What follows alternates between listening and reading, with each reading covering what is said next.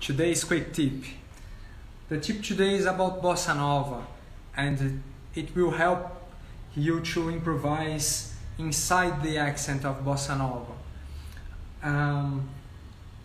When we use the metronome to study, often we use to mark the tempo, the beat.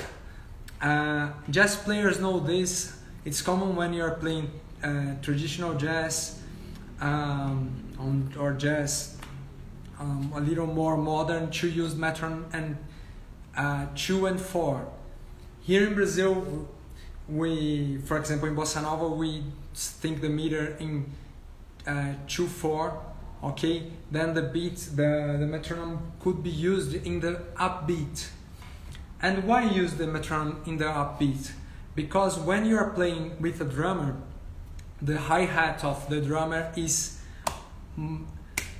beating on the up tempo. Okay, for example, besides playing this,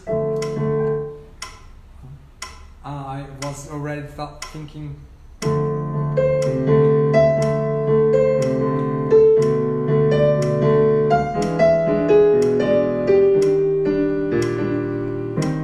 It's strange to me now because I trained so much in the upbeat.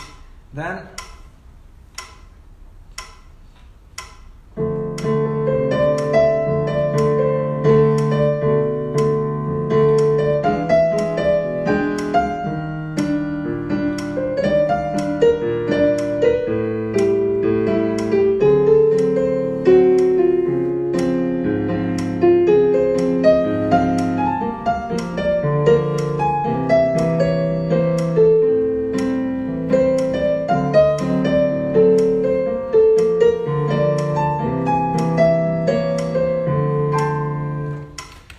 if you have difficulty to play with the metronome in the upbeat, try to play just one measure or few measures, and try to start your counting before you turn on the metronome. For example, 1 and 2 and 1 and 2 and turn on the metronome in the end.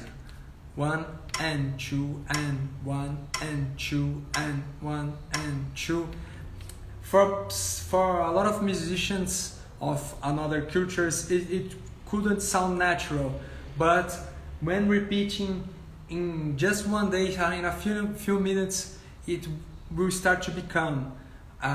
It's not a difficult thing, but in a few minutes of studying, you're gonna be able to play one measure, after that 2 measures, and 4 measures and more, and it will become more natural. Then when you are studying bossa nova, play with the metronome in the upbeat. This is the tip of today. I'm Luciano Ruas from the Brazilian Accent Improvisation, and thanks for watching me.